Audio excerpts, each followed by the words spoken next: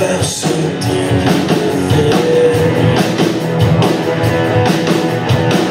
You will never, ever change. Yesterday to day the same. Forever till forever it's done. One day, Jesus, you're the only one that I could live for. One day, Jesus, you're the only one that I could live for. You are the way, the truth, and the life. You live by faith and not by sight. For you, we're living all for you. You are the way, the truth, and the life. You live by faith and not by sight. For you, we're living all for you. You are the way, the truth, and the life. You live by faith and not by sight. For you, we're living all for you.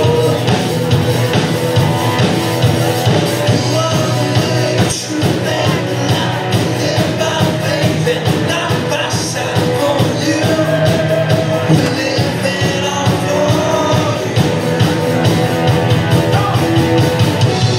One way, Jesus, you're the only one that I could live for.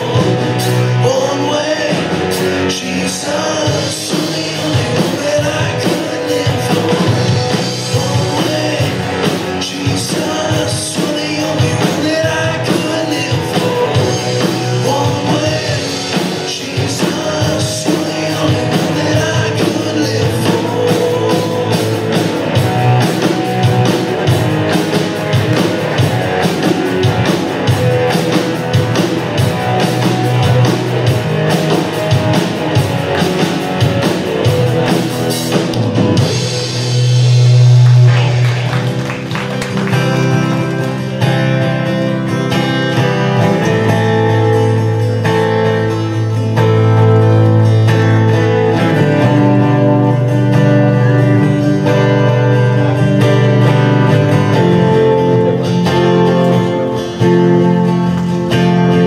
Oh, he is jealous for me.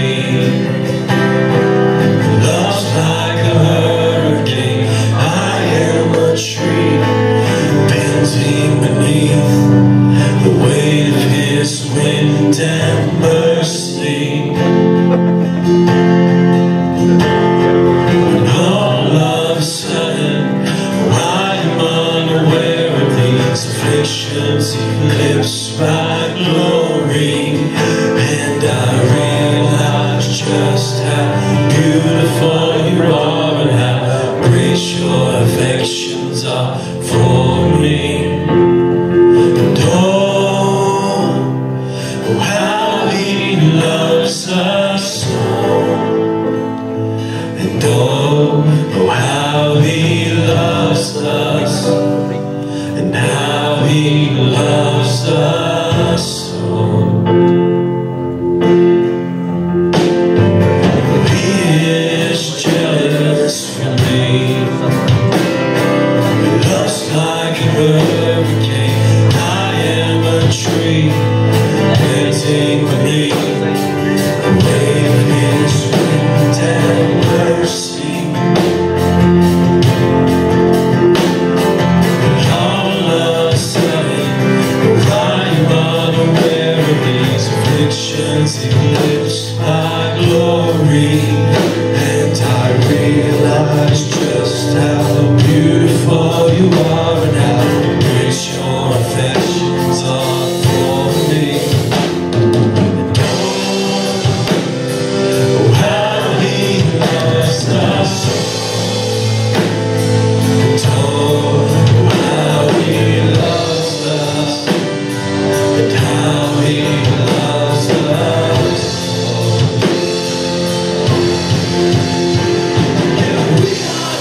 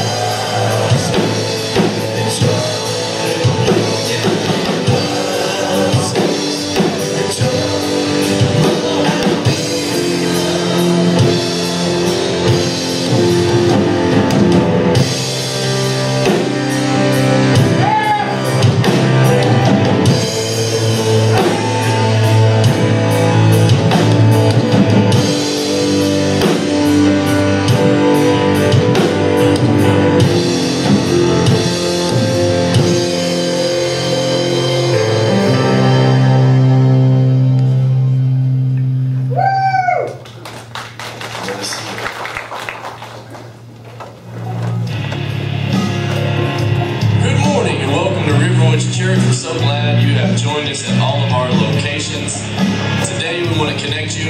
One way we do that is the connection guide that the host team handed you as you came into your campus today. Just want to highlight a few items like Discover Riverwoods at the Benton campus following the 10:30 service. So if you're registered, be sure and stay after the 10:30 service. And if you didn't get a chance to register, now we don't want you to miss an opportunity. This is where you can find out what Riverwoods Church believes and why we do what we do and how we do it. Also, the gathering is coming up June 8th.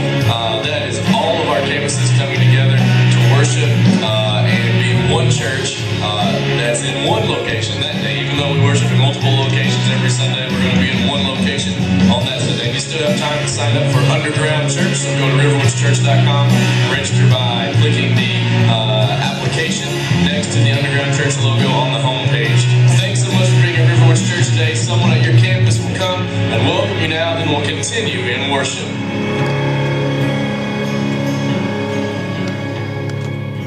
Good morning. Oh man, y'all were way better than the 9 o'clock crowd. Wow, good job. Glad you're here this morning. My name's Darren. If you're new, thank you for being here. If you're a regular attender, thank you for showing up. Crowd seems down a little bit. We put out about 50 more chairs. So it's one thing, but then another thing, it's the first week after school's out, right? Wow. Yeah, they're gone, right? I don't blame them. I've been gone too. I'd want to go somewhere and leave the Rugrats with somebody else, though, you know. But I'm sure they're out having a good time with their family. We're glad that you're here. If you are new, I want to ask you, along with our regular attenders, to do something for me, and that is if you would take out inside your connection guide what we call our connection card. And if you'd fill that out, place it in the offering bucket when it's passed. We're going to do that pretty soon, so you need to be writing quick. The great thing about it is on the back you have a place where you can show interest in several different things, or better yet, you can write down a prayer request. If you write it back here and you don't want it to be emailed out, if you'll just mark that little area that says share with pastor and staff only, we won't send that out, and we'll just share that with the staff. And we will pray for you. There'll be many that'll pray for you if you put that on there. Any other way we can help you, let us know. Just mark it on that card. If you don't use that, or if you don't use your offering envelope, we're going to ask that if you would leave them in your seat. That way we will pick those up. And I would tell you this, if you want to take an extra one or so of those home with you, and also an offering envelope, you can fill that out before you come. You don't even have to worry about that. When you get up, after you get ready on Sunday morning, sit down, fill that out. Get here a little bit early, and then when the offering bucket's passed, you can just drop it right in. Or better yet, on the offering, go online and sign up. And here's one reason we like for you to give online. Last week was holiday weekend. A lot of people wasn't going to come to church, so rather than make a lose out of it, we make a win out of it. We used to do worship in the park. We do party down south. Had a lot of people party down south, but there's a lot of people that normally attend because holiday weekend weren't there. But if you'd signed up to give online, guess what? Your tithe would come on in anyway. A tithe isn't that you just give it when you come, it's that you give it of your income. And our expenses go on, and so that way, you know, it just ensures that it come on. So those of you that have signed up to give online, man, thank you for doing that. I mean, that's just a conscious commitment you've made that no matter what, you're going to give. And you're like, well, what if I make extra money that week? You can drop it in the offering bucket. It'll be all right. Amen.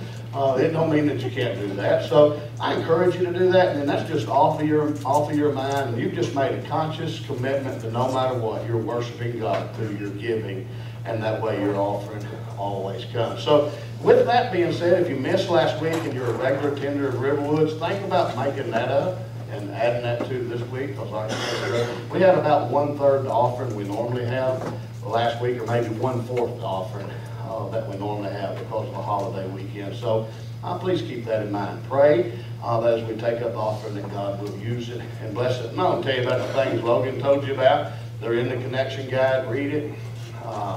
We don't just print it and then tell you. Take it home, read it. We'll say this: Discover Riverwoods. If you've never been through it, like to go through it, if you say you didn't sign up, that'll be okay. Stay today, right after this service. We'll feed you lunch, provide child care after lunch. It'll take about an hour and a half. You can find out who we are, what we believe, where we're headed, and if you want to tie on to this ship or not. And so it'll be a great way for you to learn. Great way to make an informed decision about Riverwoods Church. You don't have to join, don't have to be part of us. But I'm going to say this, that if you are going to be part of us and want to become a member, you've got to go through Discover Riverwood. So I encourage you to stay with us today as we do that. All right, everybody awake now? Good, let's stand. We're going to stand this time. And, we're going to stand. I'm going to pray. Ushers are coming. Then we're going to sing a little more in worship. All right, I want to hear you singing today. They need some help. Some of our ladies are sick, and some of them's having to work, and Patrick's sick. So y'all help this male ensemble out up here today. All right?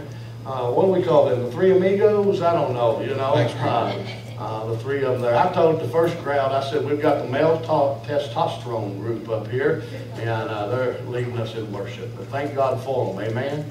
They've done pretty good so far. Yeah. And if they don't, we just turn them up louder so it don't make a difference. All right? Let's pray. Father, we love you today. Thank you for the privilege to be here and worship you. Thank you for the privilege to know your greatest gift, Jesus Christ. Lord, if there's one that doesn't know you today, God, I pray you'd touch their heart. God, I pray somehow that you would emblazon upon the heart of Riverwood Church the passion to reach people for Jesus.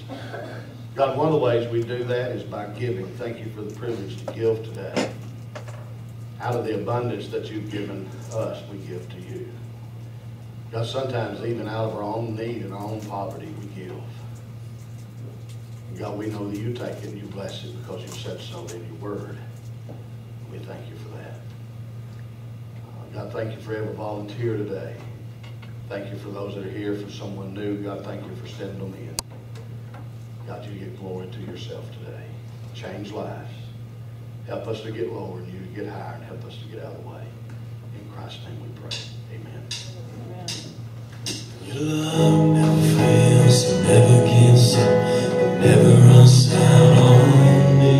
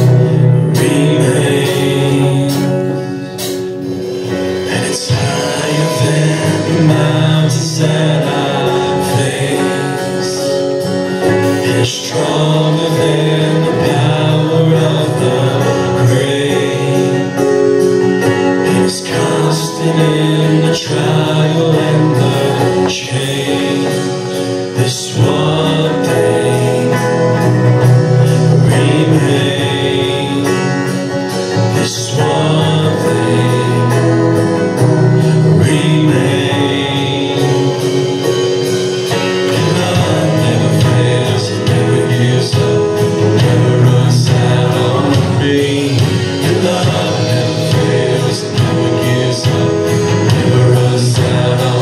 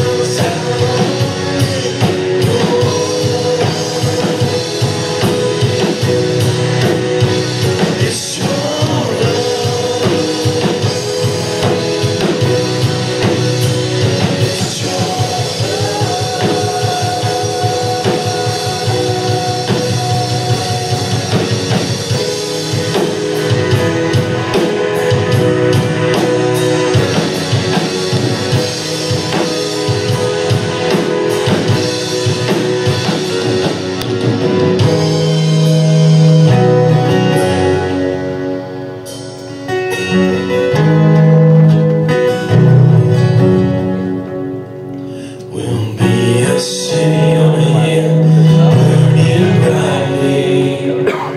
We'll be a light to the world, shining your glory. We'll be a city on a hill, burning brightly. We'll be a light to the world, shining your glory. I'm not ashamed, I'm not ashamed, I'm not ashamed.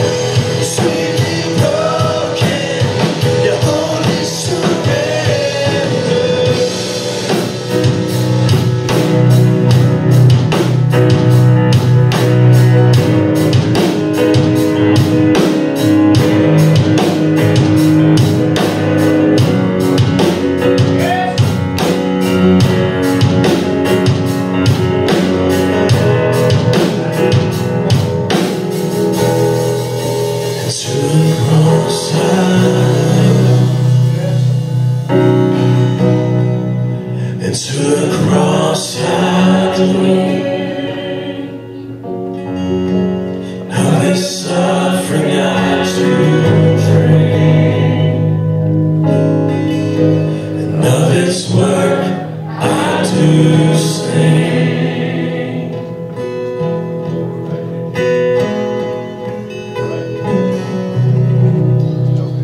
You can be seated, don't play that video. Thank you, Father, so much for the cross.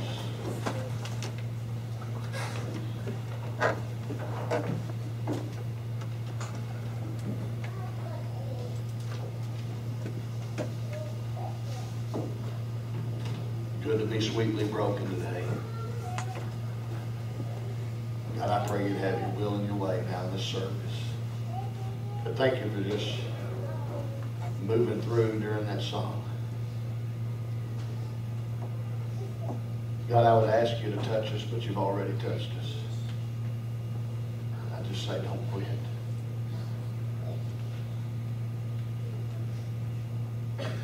Father, I pray today through the power of the Holy Spirit that every hindrance and bondage would be broken. God, as we preach, that eyes would be opened and ears would be unstopped and hearts would be broken to hear and perceive what your will is. God, I pray that you would help us to catch it today. Catch what you're trying to say to the church. In Christ's name I pray. Amen. Well, we're continuing our series called Revolution. And today you might be a little intrigued by the title on your outline. We had a different title, but I changed it. And I was going to preach on local missions today and then global missions next week. But we're just going to combine those two together next week. I wanted to kind of preach this today, kind of give one more little thing about this series that we're doing called Revolution. By the way, it's not our revolution, it's his. And I always wondered, do you create more heat doing that or get rid of some? I don't know. Do you? You're getting rid of it. All right. I'm not sure. I just wondered. That's like when you run in the rain. Do you run into more than you run out of? You know, I mean, you ever think? I think crazy stuff. But the revolution is really not our revolution. It's his revolution. It is a movement, and we're praying that that movement continues. And I want you to know this, as movement kind of settles down and that around, thank you. I get real distracted. I've got ADD, and it shows up sometimes. Sometimes it's worse than others. But the birth of the church, here's what you know, did not happen in the book of Acts. Some want to say that that happened in the book of Acts. Actually, the birth of the church happened during the earthly ministry of Jesus Christ. Now, it had its launch, it had its birth in the book of Acts. The church actually started with Jesus and his disciples and them following them. But in the book of Acts, when they were empowered with the Holy Spirit of God and then they went forward, it was at that point that the launch happened, the birth happened. That's kind of one of the ways that we start churches at Riverwoods. We do what we call preview services, and first of all start with an initial group, a public kind of meeting, inviting people, meeting in homes, and then we do preview services, and then we do what we call launch. You might not know this, but the Benton campus, we met in what I would call before the launch for about a year. I tried to encourage our campuses to do that. I'm not going to tell them everything to do, to wait about a year to do that, but they'd have a better and stronger launch. But everybody just gets to want to have services on Sunday. Can I tell you that services on Sunday is not church? Now, we may be coming to church and we're doing things together, but that within itself, you don't have to be meeting on Sunday in this public way to have church. Whenever you do life groups, you're doing church. Did you know that? And you're meeting in homes. The Word of God says where 2 or 3 are gathered together, that He's in the midst of us. And so, now this is a corporate gathering. Don't misunderstand that. And it is important. But we put maybe too much emphasis on this and not enough emphasis on some of the other things. And so, they wanted to do that, and so they've done that. And right now, all 5 campuses are meeting at this time. 4 of our 5 campuses were together yesterday as we ministered to the heart of Nashville in the housing projects and to the homeless there yesterday, and it was a great time. If you didn't go, you missed out. If you did, pray for us, or if you sent food, or if you went, thank you. God used that, and we were able to touch some people yesterday. And you say, why would you do that? Because of what Jesus teaches us here that I'm going to be talking about today. And so Jesus began the church during his earthly ministry. Now, it had its launch. It had its public manifestation there on the day of Pentecost. They were empowered. But as you study the book of Acts, you will understand that the story in the book of Acts is about the growth of the church growing. And we see that and how that it moved forward. Now I want you to know the book of Acts, if you've not spent much time there, you need to spend some time there. I mean, it's one of those thrilling books of the Bible. I mean, you get to see what God's doing through the early church, and I mean, folks are being saved, lives are being changed, bondages are being broken, captives are set free, demons are cast out, healing comes. I mean, it's just one of those amazing books in the Word of God. But here's what I want you to understand is that still happens today. The book of Acts is an unfinished book.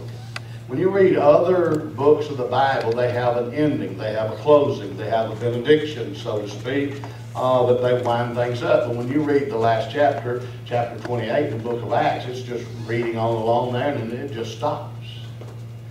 And it doesn't have a close so much like some of it's lost. No, I don't believe that. It's the unfinished book. And the reason that it's not finished is because the acts of God through the churches is not complete yet.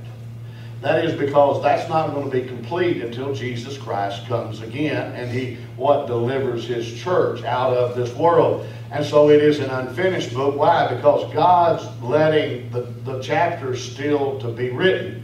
And so that's why we entitled this, Let's Write Our Own Chapter. There's a mission organization called Acts 29. In other words, they're still doing things. We can be Acts 29, we can be Acts 30, Acts 31. I don't know what chapter that we can be, but I want us to write our own chapter to the movement of God. Now, I don't know if you know this or not, but just in recent time, there has been a report that's come out that Southern Baptists have posted. They post that every year. It's about their annual church profile. And what we understand is, again, this year, church attendance is down and baptisms are down.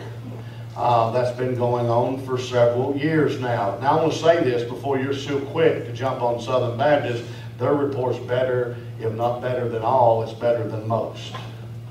And so it's not just something that's happening with Southern Baptist, it's something that's happening. And when I say this, I'm not talking about particular churches, but I'm using it in the generic sense. The church as a whole is losing ground. When you consider population growth with new church growth, it is astronomical how much ground that we've lost since 1960.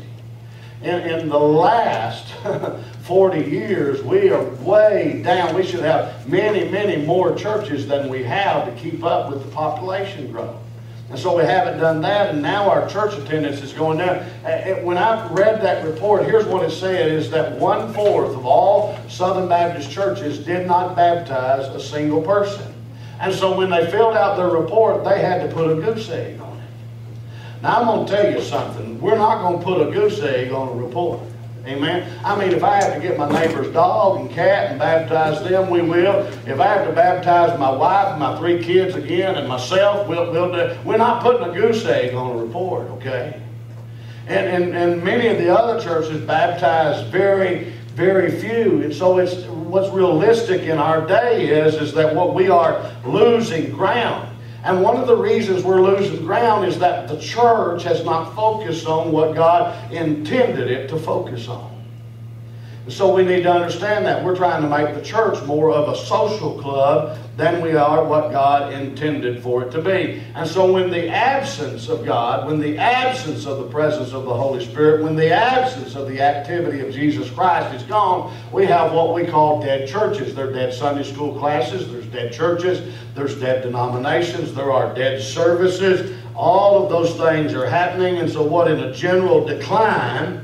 And And I want you to know that God never intended the church to be that way. And when a church is not growing, there's some reason why it's not growing. It's unhealthy. Now, you can blame it on anything in the world that you want to blame it on, but there is something going on that's unhealthy about that congregation. Because a living organism, and it is an organism, not an organization, when it is healthy, it grows. When it's unhealthy, it dies. And so what the church is a living organism, and God intended it to move forward. But when it is dead, and by the way, y'all know this, I don't like anything dead. I don't like dead singing, dead praying, dead preaching, dead services. I was a licensed funeral director and embalmer. I did that for a number of years in my life. I'm a resurrection life kind of guy. I like things alive. Some of you got a little nervous when some people shouted a while ago. I'll just tell you how I am. I'm like, why didn't everybody shout?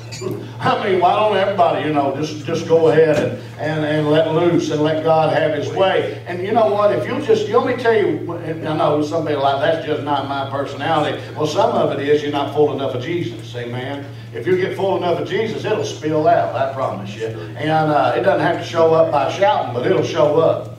Amen. I mean, it won't be like, I'm here, bless me if you can today, preacher. I mean, it won't be that. You'll be glad to be here, and it'll show, and it'll come. And it'll be there. So we're going to try to help you get more alive, more connected, more full of what God's wanting to do. But when the presence, listen to me now, when the presence of God is around, you know what amazing things happen. People get saved.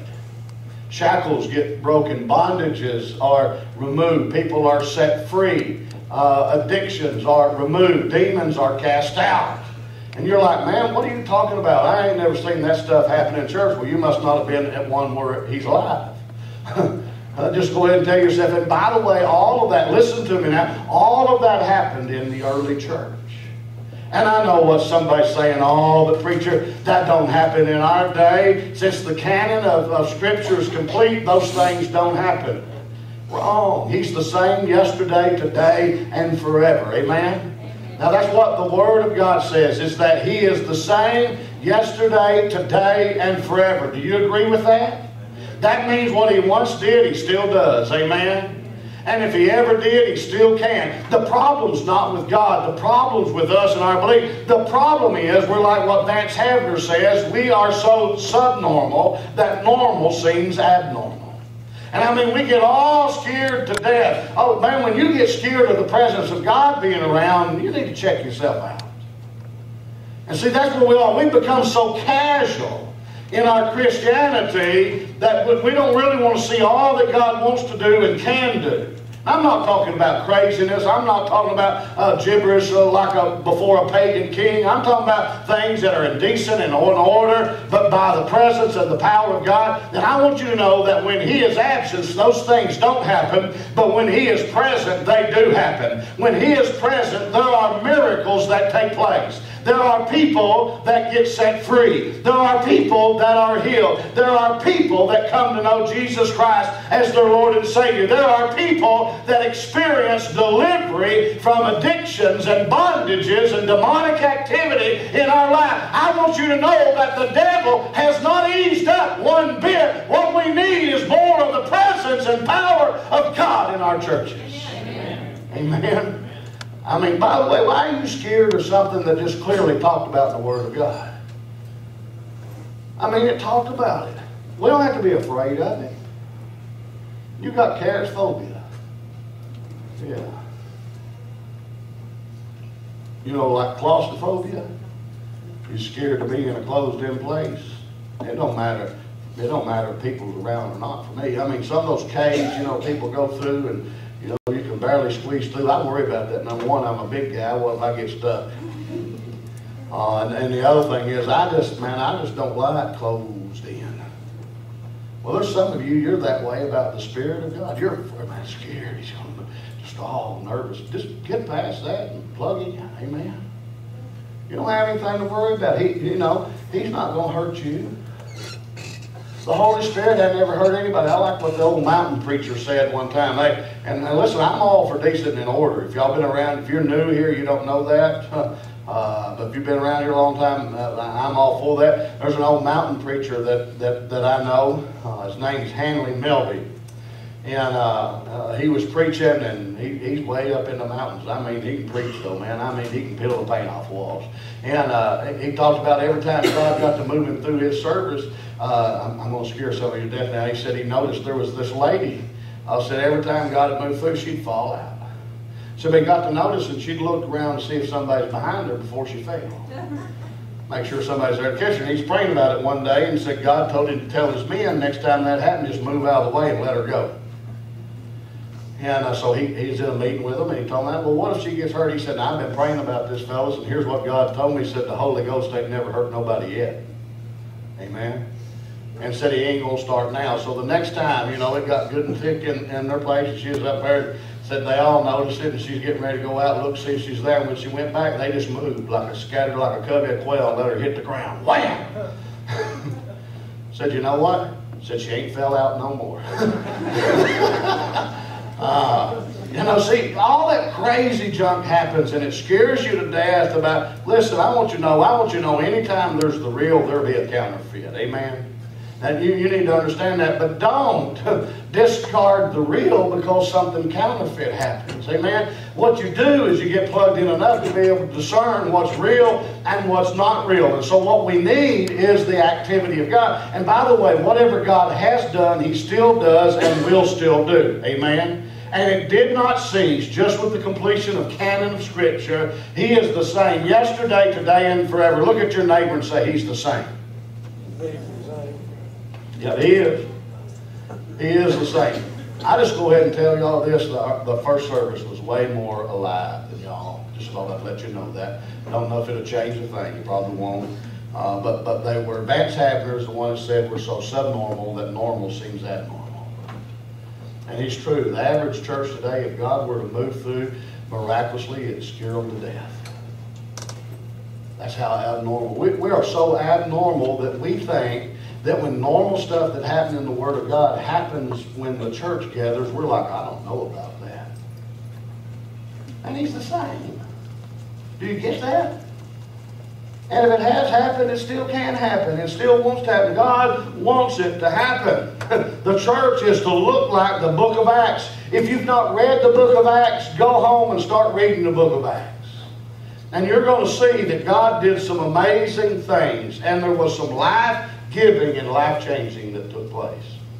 Okay, look on your outline in Acts 1, 1 through 5. If you have your Bible, you can turn there. And here's what it says. Here's what Luke said. I think Luke is the writer of this book. And here's what he says. In my first book, I told you, Theophilus, about everything Jesus began to do and teach until the day he was taken up to heaven and given the chosen apostles further instructions through the Holy Spirit. During the 40 days after his crucifixion, he appeared to the apostles from time to time, and he proved to them in the early ways that he was actually alive. In many ways, he was actually alive.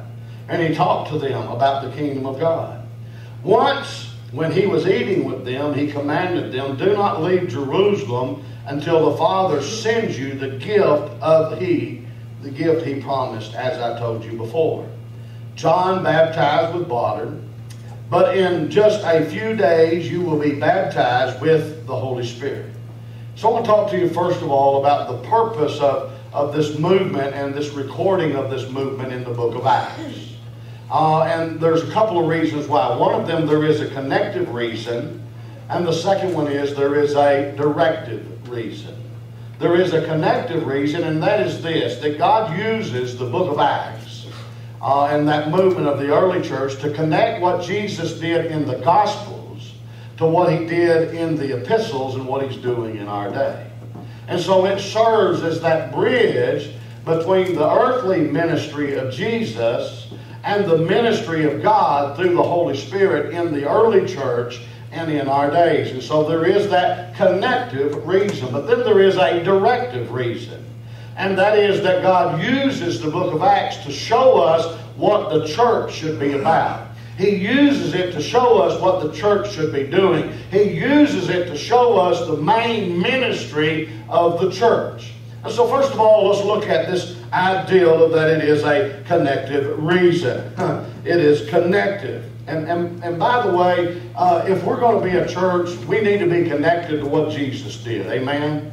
If we're doing things that's all about what we want to do, that's not connected to what Jesus did, why do we even want to call ourselves a church anyway? Apart from what Jesus did, we have no ministry. Apart from what God has called us to do, we have no ministry. And so we need to understand that there is this connective reason to the writing of the book of Acts and this early movement. In Acts 1:1, look what it says. It says, in my first book I told you, Theophilus, about everything Jesus began to do and teach. He says, in my first book. He's written another book besides this one then, right? Well, what book is that? That was the book of Luke. How do we know that? Go to Luke chapter 1 and let's look at verses 1 through 4. Luke chapter 1 and verses 1 through 4, this is the previous book, the previous volume that he has written. It says, many people have set out to write accounts about the events that have been fulfilled among us. In other words, he's talking about a lot of people writing books about what Jesus did. It said they used the eyewitness reports circulating among us from the early disciples. Having carefully investigated everything from the beginning, I also have decided to write a careful account for you, most honorable Theophilus, as you can be certain of the truth of everything you were taught. And so what Luke is saying, there are a lot of people writing a book, but here's what I did. I've investigated it. And I'm writing it, and I'm writing down what the truth is, Theophilus, so you'll know that not only did he write it for Theophilus, but he also wrote it that what the early church could have it and that we could have it. And so his intent may have been there. Now, the Word of God says that men wrote as they were moved by the Holy Spirit. He didn't override Luke's personality, but he used Luke's personality as God directed him to write that Gospel of Luke so that Theophilus would have that account, but that we would have that account, and we would know what Jesus did. We do have 4 Gospels that have stood the test of time, that have recorded and have been found consistent to be what led by the Holy Spirit to be written that we have in our Bible, that are the accounts of Jesus Christ. And so we know what Jesus did during his earthly ministry. And so we have what this book of Acts, he comes and it comes to the book of Acts so that it can make that connective and directive account of things. So there is that bridge between the Gospels and the ministry of Jesus and the early church and the epistles. You got that? I've said that about 3 times now. You ought to have that by now. That it made a connection between the Gospels, the epistles, and the early church. Now listen to this. In Luke 12, let's go back to verse 1. Look at it again of Acts 1:1. It says, in my first book I told you, Theophilus, about everything Jesus, and here's the word, began. Circle the word began. Began to do and teach. Began. It didn't say that it ended, it just said that it started it. Can I tell you something? That the work of Jesus is still going on today. He began it, but it has not ended yet. The last chapter of the ministry of Jesus has not been written because, there is no Acts chapter 29. And so it is yet to be determined and yet to be fulfilled. And so what Jesus did during his earthly ministry was the physical ministry of Jesus. But after the death, burial, and resurrection of Jesus, there is the promise of the Father that has come, and it is the spiritual ministry that's taking place in our day. We don't physically have Jesus walking among us, but we do have Jesus walking among us through the third person of the Trinity, and that is the Holy Spirit of God, and Jesus is real.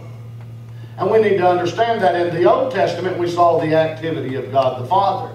In the New Testament we have seen the activity of God the Son. And since the death, burial, resurrection, and ascension of Jesus Christ, we now have the activity of God the Holy Spirit at work in our day.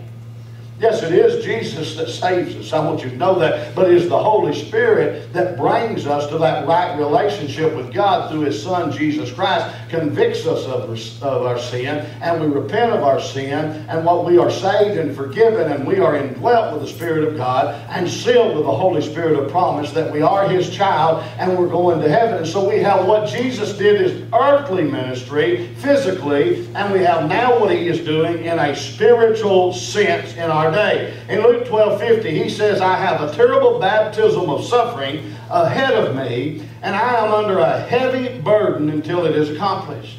There are some translations that they want to talk about that there is a hindrance. In other words, what Jesus was trying to say here is that there's coming a day that I'm going to have a baptism of suffering. He was pointing to the fact of when He would die at the cross of Calvary and suffer our sin in His own body, endure our hell, endure our punishment, and die at the cross of Calvary, be buried, and rose again from the dead. Can I tell you something? That's happened. And so now there is no longer this hindrance. There is no longer this baptism of suffering. There is not this to be done. Why? Because it's already been accomplished through Jesus Christ, and so there is no hindrance before the church today. There is no reason that we can't march forward and do like I said last Sunday, attack the gates of hell and see them fall before us. Why? Because God has given us this ministry through the power of the Holy Spirit of God and by the marching orders that He has given us. And He said the gates of hell shall not prevail against the church. I want you to know, folks, we're not fighting to victory. We're fighting from victory. And if we're guaranteed victory, why aren't we taking territory? We need to be. We should. We should take territory away from the enemy. And so we see here there's no hindrance. By the way, the only hindrance to, let's get this now. I'm teaching. The only hindrance to the church is the church itself. Do you get that? The only hindrance for the church is the church itself. Why? God's promised a victory. God's promised the gates of hell can't prevail against us. So what is our biggest hindrance? Why did in Christendom across the board this last year, why was there a decline? Why were there less baptisms than there had been the year before and way less than there had been years earlier? It's been on a steady decline. Why is that? Is that because we don't have enough power? No. Is that because Jesus hasn't given us the victory? No, because He has given us the victory. And so what is the problem? Is it that the enemy's fighting us and we can't overcome the enemy? No. See, we know that. We know based on the Word of God that we have these assurances that what? If we go, captives will be set free, people will be born again, deliverance will happen, victory will come, miracles will take place. But why isn't that happening in the church as a whole? The problem's not with God. The problem's not with the plan. The problem is with the church. And so the biggest hindrance to the church is the church itself. And here's the biggest things that I kind of see about the church. I'm going to get a little personal here, and it may be a little offensive, but you take it home, you chew on it, and see if I'm not telling you the truth. Here's what we want. We want church to be a social club. We want church to be a place where we go and we get to hobnob with our buddies and our friends. Can I tell you that's not the main goal of the church? And I mean, you know, the average church, what it does, it's just a social club. I want you to know this, that the church is a hospital for the hurting. It's not a social club. And what we have to do, we have to keep the main thing the main thing.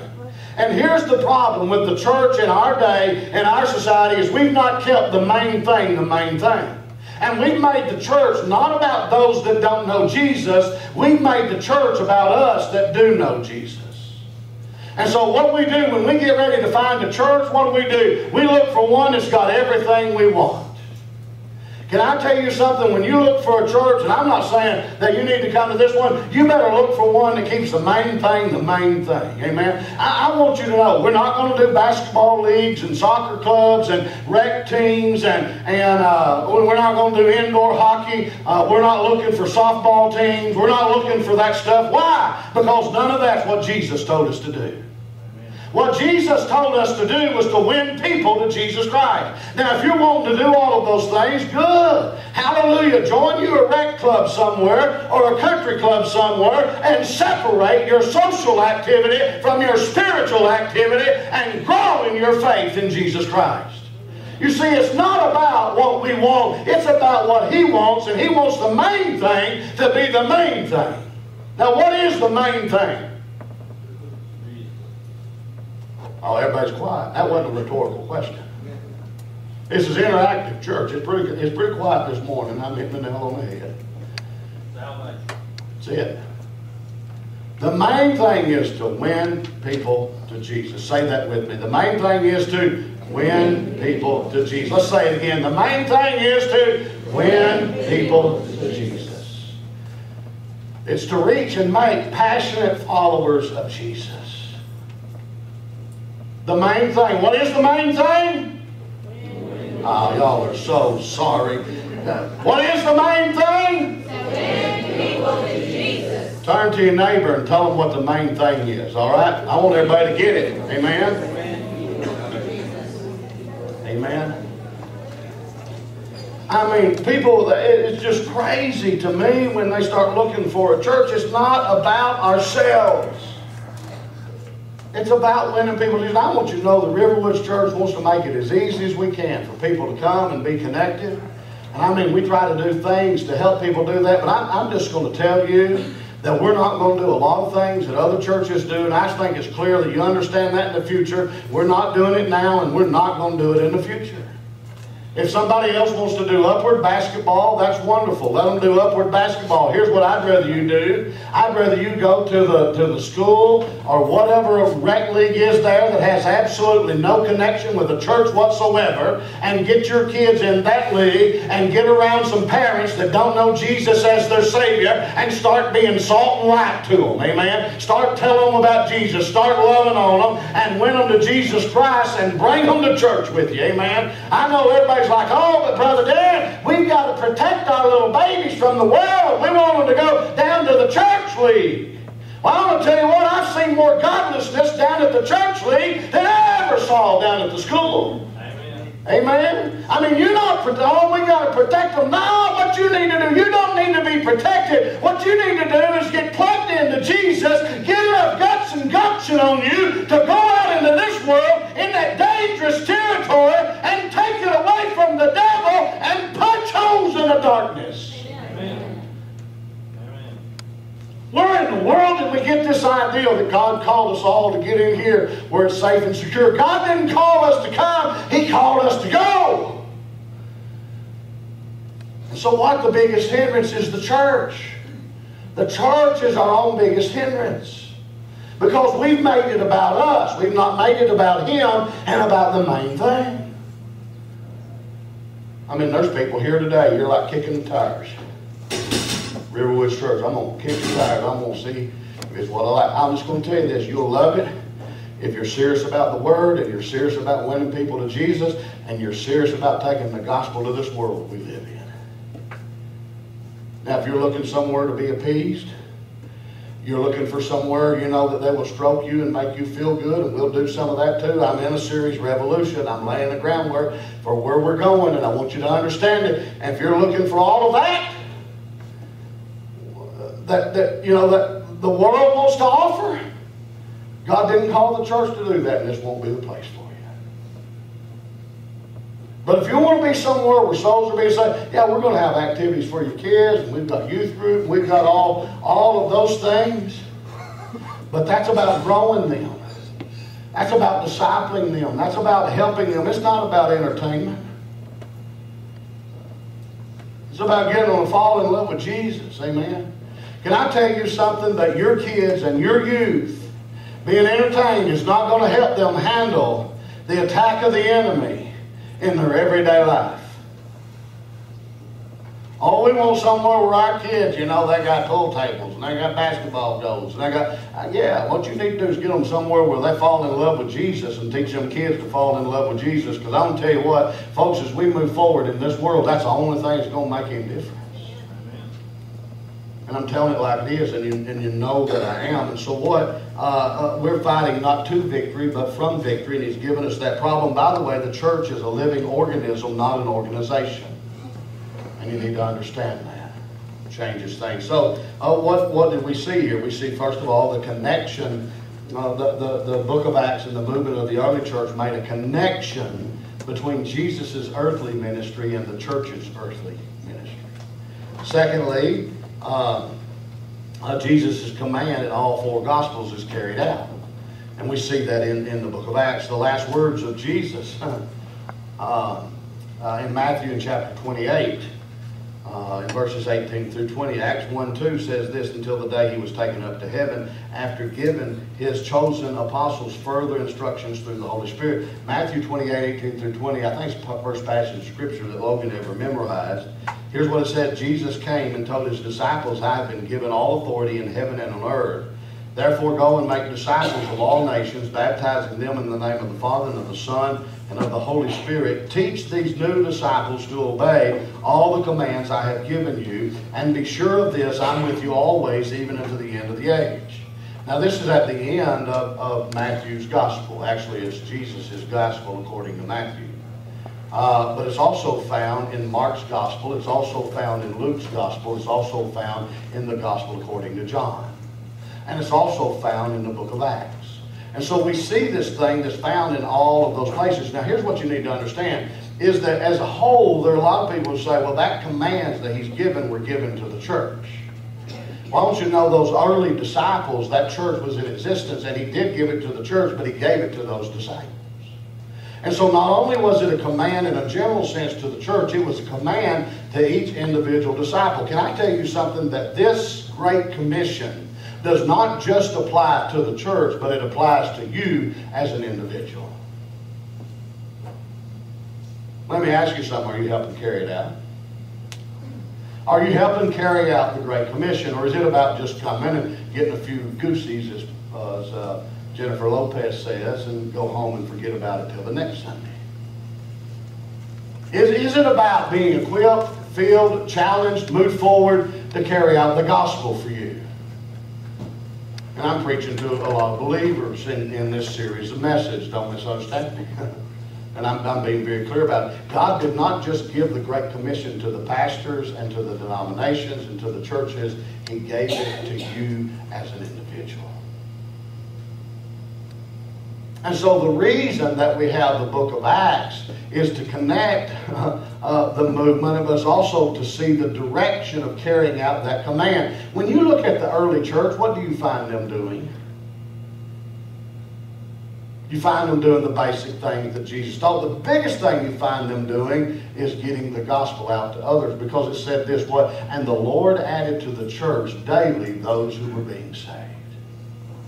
Can I tell you something? That when God moves in a church the way that He wants to move in a church, it isn't just the priest and the religious higher-up leaders that's winning people to Jesus. It's everybody winning people to Jesus. And when they come on Sunday, they come bringing them up the aisle at invitation time and says, hey, preacher, look who God let me lead to the Lord this week. Amen. By the way, I'll just go ahead and tell you this. You can write this one down. God never called shepherds to give birth to sheep. Sheep give birth to sheep. Think about it. Shepherds don't give birth to sheep. Sheep give birth to sheep. And I'm going to ask you a real personal question. When's the last time you've led somebody to Jesus? When's the last time you talked to somebody about Jesus? Oh, I know you want to talk to them about the church. The church won't save them. Jesus saves them. Amen. And the message of the church is not about the church. It's not about how good our church is and how wonderful our church is. If you're going to talk to them about the church, you talk to them about that the presence of Jesus is there, because lives are getting changed and people are being set free and there's victories that are coming and God's moving. Marriages are being put back together and people are being healed and God's sweeping through that place. Don't brag about us. Don't talk about us. Talk about Him. Amen. He's the one. Amen. He's the one. I tell you what, I don't want Riverwoods Church to be known. I want Jesus to be known. Amen. Now, if He wants to use us, hallelujah, I'm praying that He does. Amen. Acts 28:18-20, He said, go. Go, go, go, go, go. Amen. And here's what you want to do. Listen to me, because I'm guilty of it too. We want to tell them, come, come, come, come, come. Come on down to our church. Come on, come on, come on, come on. Keep inviting. I tell you that every week. Invite people. But I want to tell you what you need to do. You need to start going, going, going and tell them about Jesus, Jesus, Jesus. Amen. Because it is about Him. I'm going to give you the Great Commission in 2 simple sentences. Number 1, win people to Jesus. Win people to Jesus. I mean, we get all this elaborate stuff about the Great Commission. By the way, win people to Jesus is evangelism. And you can shake it up however you want to. That's the main purpose of the church. In Dr. Gray Allison's evangelism class, where I went to seminary, it had a little sign over there and it said, keep the main thing the main thing. And we've decided that the main thing is what? Jesus. No. Win people to Jesus. Have you listened? That's my sister. I'm messing with it. Yeah. We're going to have a showdown when this is over. Win people to Jesus. Isn't that what we said? The main thing is to what? Win people to Jesus. Thank God. It's like the 6th time. You got it. Fine. Amen. Got it. Win people to Jesus. That's the main thing. Dr. Gray. I wish you could sit in his class.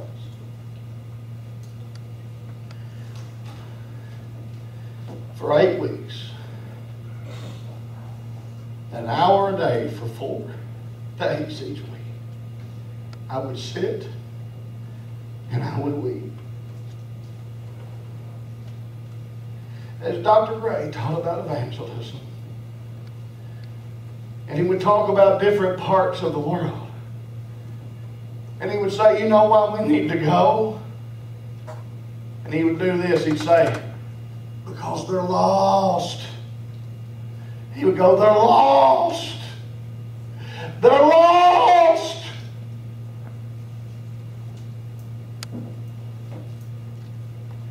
Somebody says, why in the world, Brother Aaron, are you about trying to start other churches and trying to continue the revolution and trying to move things forward and trying to do all that you're doing and focus about? Can I sum it up for you?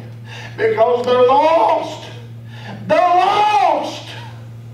They need Jesus, and without Jesus, they will spend eternity in hell. And I don't believe God's got it already settled about who's going to heaven. If He did, shut this sucker down and go fishing. Amen. You can believe that in your theology if you want to, but I want you to know that they're lost, and unless somebody goes and tells them about Jesus, they won't be found. Amen. That's what it's about. Why did Riverwoods Church start? You need to get this, and you need to get it well to reach people that don't know Jesus. It's not about keeping a bunch of you happy. It's not about creating an environment where a bunch of church people want to go and sit and get fed and get all spiritually fat. That's not what it's about. And it's not about making sure that you have every need that you want from a church met. I want you to know that if that's what you're looking for, this is the wrong place. If you want to come in here and whine, we're not going to stick pacifiers in your mouth and try to pacify you and keep you happy. What we're going to do is we're going to stay on the trail of a lost and dying world that don't know Jesus as their Savior, and we're going to try to find them because they're lost. They're lost. They're lost, folks. They need to know Jesus as their Savior. And we're going to keep the main thing, the main thing. I mean, people quit church for, you can't imagine, oh, the music's too loud. The music is loud here, amen? But I want to tell you what, souls are getting saved. And when you're looking for a church, don't worry about how loud or how little the music is, how many kids or youth activities they've got, if they've got upward basketball or soccer, or if they've got some kind of Zumba class that you can go to. When you're looking for a church, find one that's penetrating the darkness and seeing people come to know Christ as their Savior, and they're being delivered from the bondages that they face in their life every day. Find the place where God's at. find a place where He's working. And when you find that, He'll have everything you need. And then go down there and join a rec club. Amen? Amen? We can barely afford just to pump the gospel out, much less carry on a bunch of recreational activities around here. You say, what do y'all do for recreational activities around Riverwoods? We go tell people about Jesus. Amen. Yeah, there's a bunch of us went down. There was over 75 Riverwoods folks scattered out over Nashville yesterday. Left here at 4 o'clock in the morning. I wasn't over it. I'd have got there about 8. We did, but they don't want to stop me. It don't take me that long to eat. Yeah, 4 o'clock in the morning. Somebody, you ever know those people that get up early and have their quiet time, they act more spiritual than people that don't? Just kind of thought I'd throw this in here for a little extra. You know, I mean, they're like, I get up every morning, Pastor Darren, at 4 or 4:30 and have my quiet time. God bless you. Said, do you have your quiet time in the morning? Yes, I do. Mighty quiet, mighty quiet. Yeah, amen. I mean, I don't care if you do it in the morning, or midday, or evening, or whatever, all three. As long as you're making connection with Him. You ain't more spiritual. Now, it was the custom of Jesus to go early. I mean, there's some, if you went early, you'd be mad at Him. Amen. Yeah. Said, you wake up grumpy? No, we let Him sleep. Amen. I mean, just let Him stay. Yeah. But it's carried out in all 4 of them. And what? Yeah, there are social aspects to the church. I'm not saying that, but I'm talking about the main, when we think about a church, we're going to have a social gathering next week on Sunday evening. I hope you come. We're going to have fellowship meal. We're going to have worship. It's going to be inspirational. There's some of you say, man, I love Jesus and I love Riverwoods. You never come to a Salt and Light and you never go to a gathering.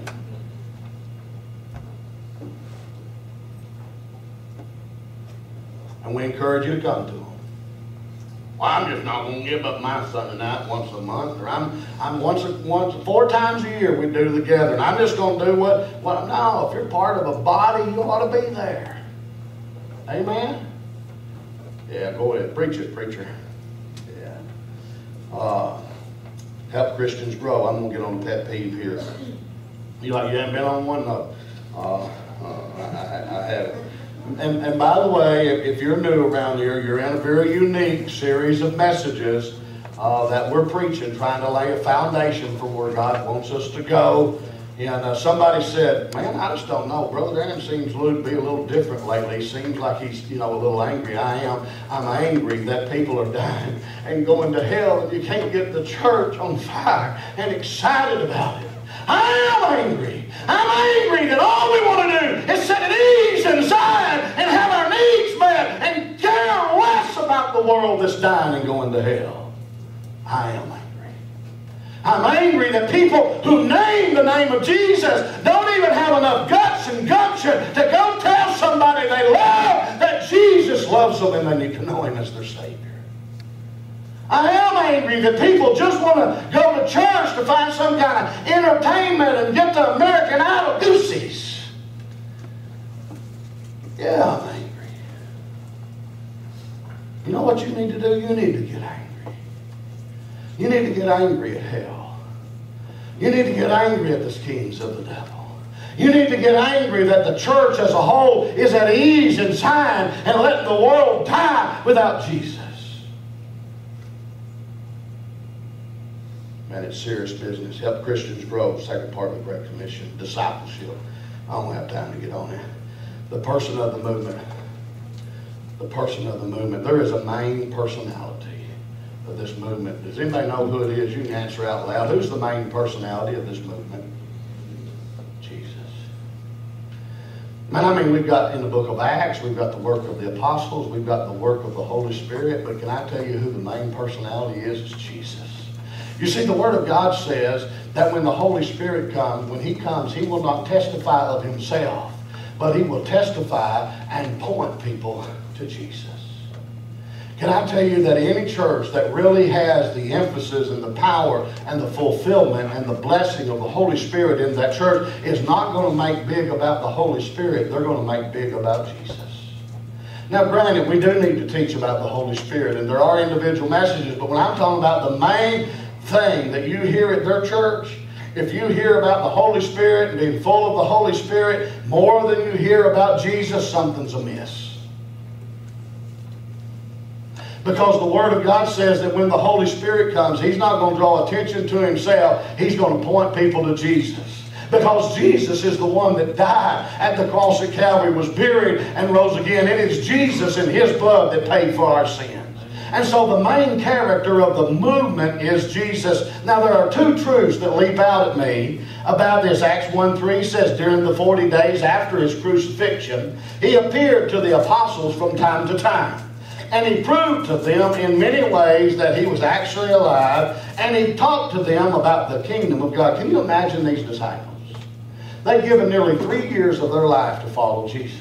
And Jesus Christ is crucified at the cross of Calvary, and He is buried in that tomb. Can you imagine what these disciples would have been like if Jesus didn't rise from the dead? I mean, can't you see them? I'm sure before He rose from the dead, they're huddled up somewhere. You know, they're scared to death. They crucified their leader. They think they're coming after them now. Amen. By the way, they always go after the leader first. And then after they get the leader, they come after others. Amen. If we can get the leader out of the way, and that's the way Satan, I preached on it last Sunday if you wasn't there, that's the way that he works. But they think, okay, the leader's out of the way, and I mean, they're scared to death, scared for their life. They're like, man, we've wasted our time. He come and told us, we thought He was going to bring in, usher in the kingdom. And then He was going to reign on the throne. And I mean, they're in there wringing their hands, and they're wiping their brow, and sweat's running down their face, and they're nervous. And they're like, man, we've given everything we had. We give everything we had to follow this, and look, it's a farce. He's just been killed, and it's done, and it's over. Let me tell you how I know He rose from the dead.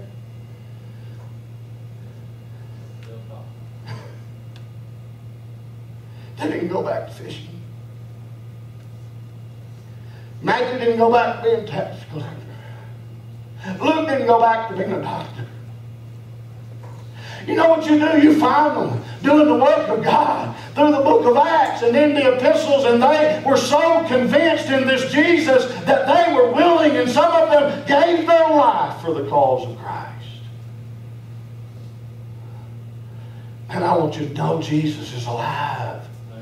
He is alive. He is the same yesterday, today, and forever. Jesus is alive, and what He has done, He still does. Amen. And whatever He did, He will still do. I want you to know He's still in the miracle business. Amen. I mean, there are people here today that you're hurting, and you're lonely, and your heart's broke, and you're tired, and you're weary, and you need a miracle. Cry out to Jesus. He is alive.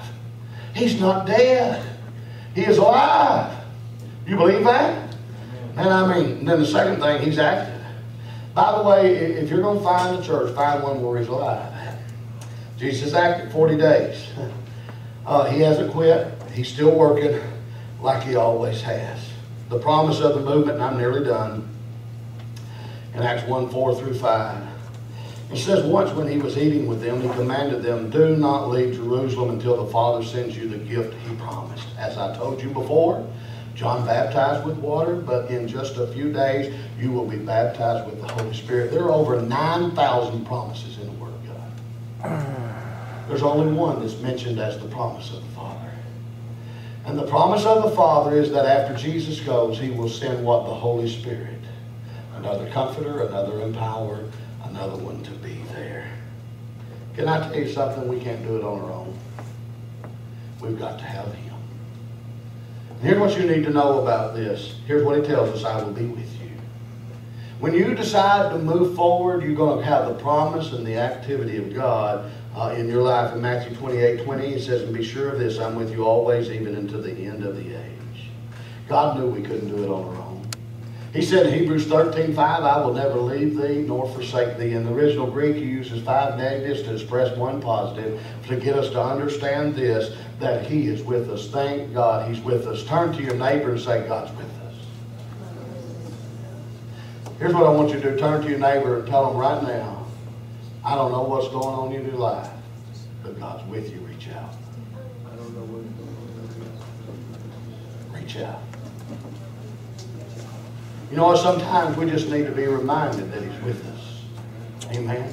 You know what I found? Listen to me now. Don't lose me. I'm nearly done. I know you're hungry, and I know it's getting late and all that kind of stuff, but don't lose me now, okay? Here's what I want you to know is that He is there. Whatever your need is, He's there. He cares. He knows. He's with us. And then He said this, I will send the Holy Spirit. I will be with you and I will send. In Isaiah 44:3, He says, for I will pour out water to quench your thirst and to irrigate your parched fields. And I will pour out my Spirit on your descendants and my blessing on your children. Luke 24:49. And now I will send the Holy Spirit just as my Father promised. But stay here in the city until the Holy Spirit comes and fills you with power from heaven. You want me to tell you, here's what I was going to tell you just a second ago. You're like, he forgot what. I don't care what the situation is. If I can just sense the presence of God, it makes a difference. There are some times in my life I've had things going on that I had nothing to hang on to except the comfort and the assurance of God through the power of the Holy Spirit that I was His and He was mine and He was there with me. Man, I feel sorry for people that don't know Jesus. I feel sorry for people that's not indwelt with the Holy Spirit of God. Because when they get in those situations, they have to go it alone. But man, for the child of God, can I tell you something, church? I don't know what's going to happen in the future. I don't know if we'll face persecution or not. I could hypothesize about all of that. There's all kind of people hypothesizing. I had a guy who told me yesterday, all jacked up on the Holy Spirit, that we was going to have earthquakes and California was going to drift off into the sea and Florida was going to twist off, and spin out into the ocean and all that. And I'm like, really? I don't know if it's going to happen or not. But I do know this. One day she's all going to come to an end. And you better know Jesus. And if you don't know Him, you need to know Him now. Don't put it off. Don't wait another day. If you're here and you're a child of God, plug in. Get into the infantry. Become part of the movement. Become part of the revolution. Say, man, I'm going to be part of the revolution. Get plugged in. You know what, Riverwoods, we need to do? He gave that promise. He said that the promise of the Father was going to come. Isn't that a good promise? But here's what He said, wait. Wait. Man, I would have thought He said go, wouldn't you? I mean, He's given them all this instructions, and He told them at the end of the gospel, and He told them in the book of Acts to go out and share the gospel and go around, and He said, but wait. Wait for what? Wait for that promise of the Father. Wait for the promise of the coming of the Holy Spirit of God. You know what that tells me? Is we can't do it in our strength. We have to do it in His. Can we tell you something, church, we have to do? Oh yeah, we want to see a revolution and we want to take territory away, but we better not try it in our strength. We better do it in